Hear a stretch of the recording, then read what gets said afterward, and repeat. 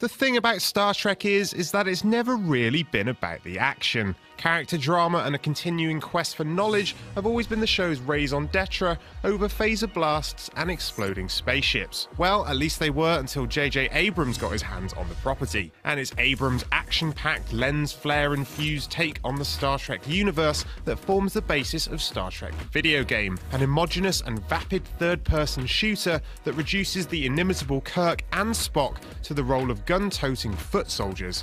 Frankly, they deserve better. It's not that the idea of a co-op-based cover shooter is inherently a bad one for Star Trek, even if it is a tad unimaginative, but the execution here is dire. The plot sees the Federation under attack from the Gorn, a reptilian race featured in the original Star Trek series.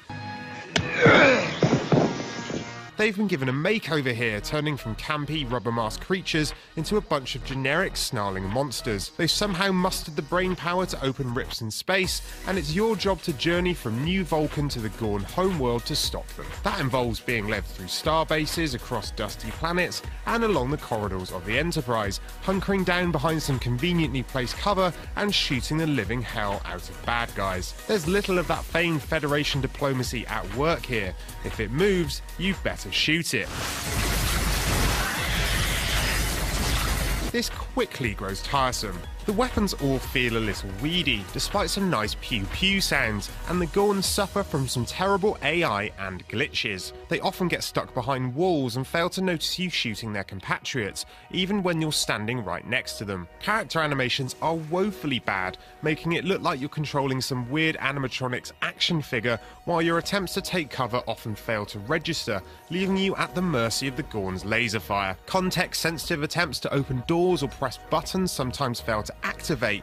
Terrible signposting and waypoints often leave you with no clue where to go, and at times your AI co-op partner disappears or gets stuck running into a wall. If that happens before you reach one of the tired co-op actions, such as prying a door open or giving your partner a leg up, then you've no choice but to restart from the last checkpoint. It's simply maddening. Some attempt has been made to expand on the corridor-based shooting, but the ideas are a poor mishmash of those from other games. For instance, you can try to complete each level using stealth by tagging bad guys with your tricorder and sneaking around them, or by performing a silent takedown. Unfortunately, thanks to the inconsistent AI, the dodgy cover mechanic, and your flaky AI partner, trying to do so is far more trouble than it's worth. Then there are the climbing sections that borrow heavily from the Uncharted series, offering up glinting sections of walls for you to awkwardly lurch your way along, and platforms for you to leap across. The controls just aren't cut out for such endeavours though, with the sloppy jumping making it difficult to complete these sections. There's also a slow space battle where you take control of the Enterprise's phaser turret,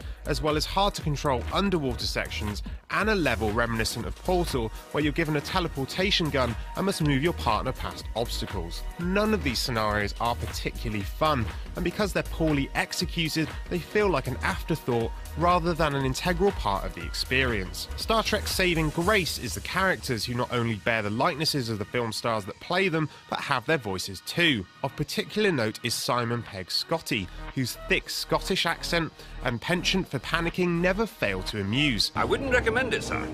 Those stars are giving off too much interference. Unless we achieve manual lock, we might fry those little guys. There's also some neat back and forth between the cold, logical Spock and the charming Kirk as they exchange quips between shots. Kirk even manages a cheeky chat-up line or two along the way. Still, these are but small wins for a game that never does the license justice. It's a by-the-numbers shooter that just so happens to have the Star Trek name attached to it. Its numerous bugs and linear missions make it frustrating to play, and the story never really grabs you like a good sci-fi adventure should. Even the most devoted of Star Trek fans will be hard-pressed to find something to like in Star Trek the video game.